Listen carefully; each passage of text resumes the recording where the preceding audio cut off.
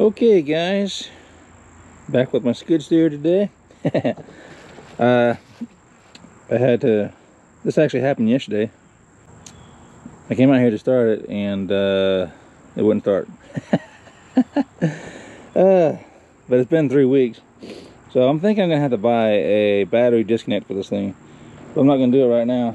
So I jumped it off, got it started, and you know, I was letting it warm up sitting right here, and I was inside doing some other things, and this thing powered up because you know, it was idling, and so it's burning off some of the soot.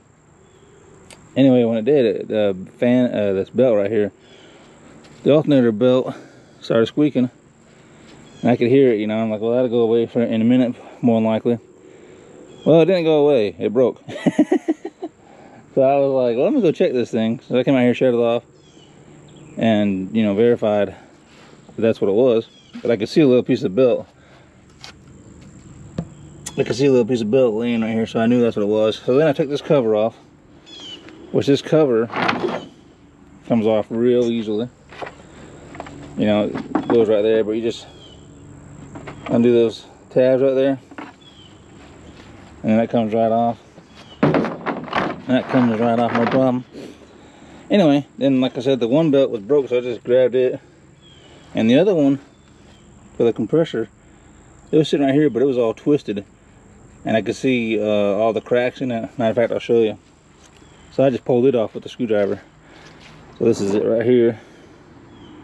You guys may not be able to see, but then again, you might. Let me get down here and see the cracks in it. And there's a lot of cracks in there.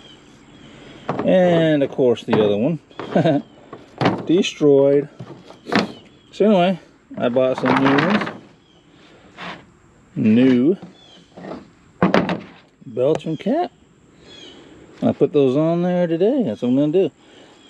And you know, I was looking at this thing real simple. I mean, the belt tensioner for that one is right there. And then of course this one is right there. So I just got, all I gotta do is loosen them up, put the belts on, and put some tension on them, tighten them back up.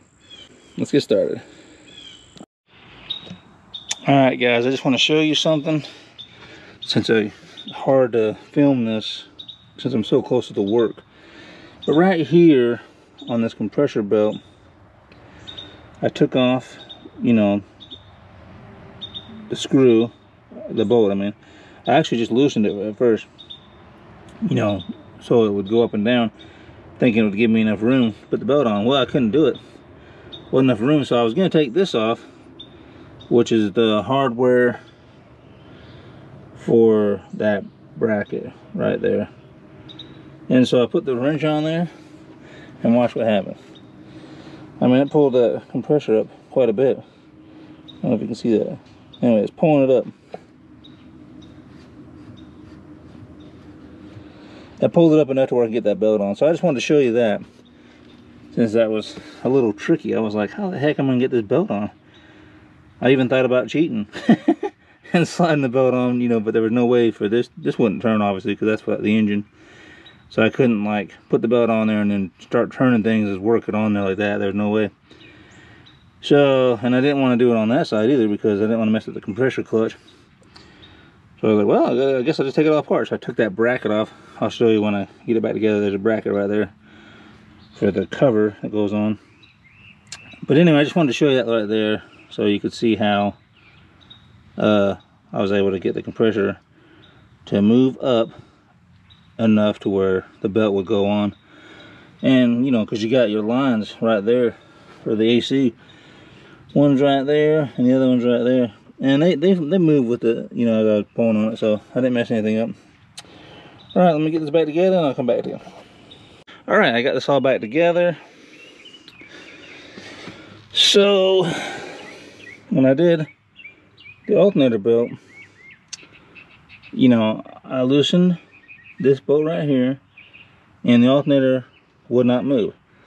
So the only other bolt that was holding it is this mounting bolt right here. Right there. So I had to loosen that.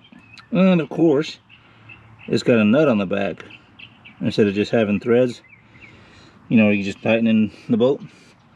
So let me show you how I had to get that off. Okay, so I had to put a wrench on the back side of the alternator on a nut and put my ratchet here. So I had to reach my arm down through here and hold the wrench right there and, you know, do a push and pull type thing to break it loose.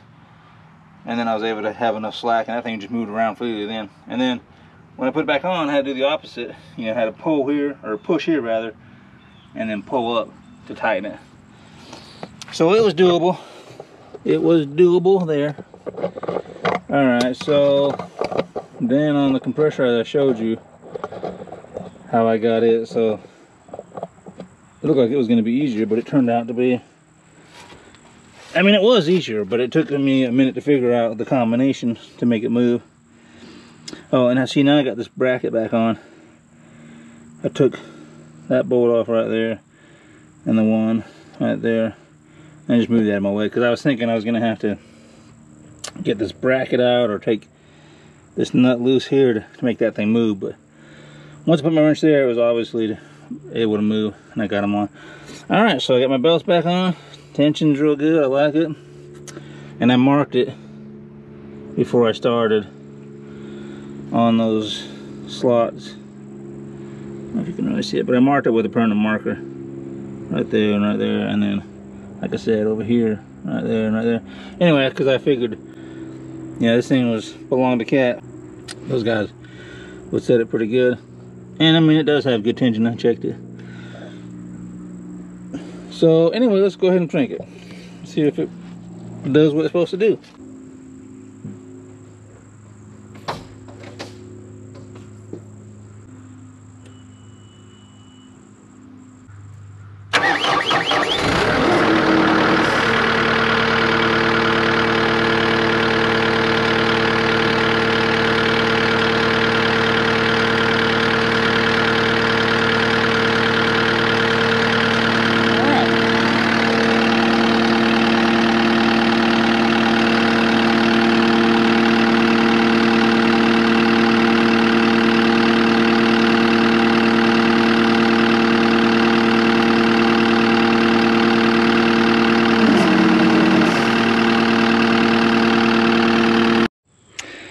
Alrighty, so that looks good.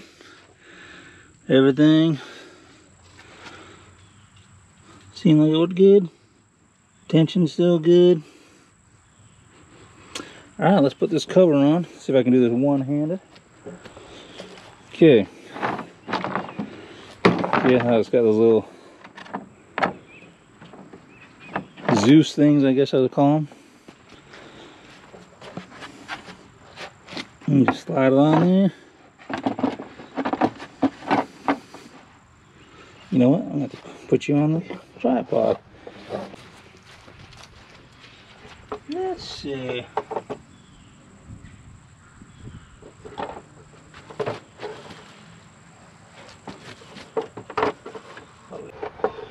I get one started, I think I'll be alright. There it goes. Put one in. Okay.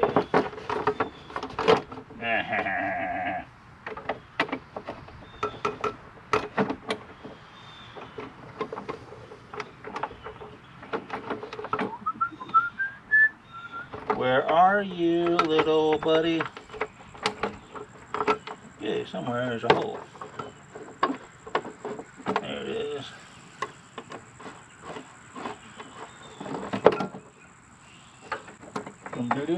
Don't you feel like you want to go home? That's your home.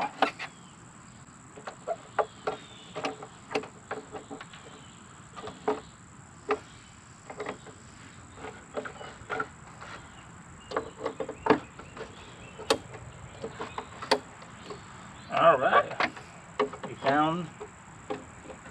we found its home. Okay, got that all back on. All right, guys, let's show you the tools I used. That screwdriver right there to take that cover off that you just saw me put back on. And then I had a combination of tools, wrenches, 13, 15, 14. That's a 14, so I had 2 of them. And then same thing in sockets, 15, 14, 13. And I used this right here. I took this socket off and stuck it through here, and I was able to, let me just show you. I didn't show you. Anyway, I stuck this through here like that. Okay, so it went right through there, and then it rested on that bolt right back there in the back, and then I was able to just push on it to the side and get the tension I needed. So I was able to push this way to get the tension on that belt. So that worked real good. That's why I had that. Alrighty. Alright guys, it's gonna wrap this up. That's how I change my belts on my Cat 259T.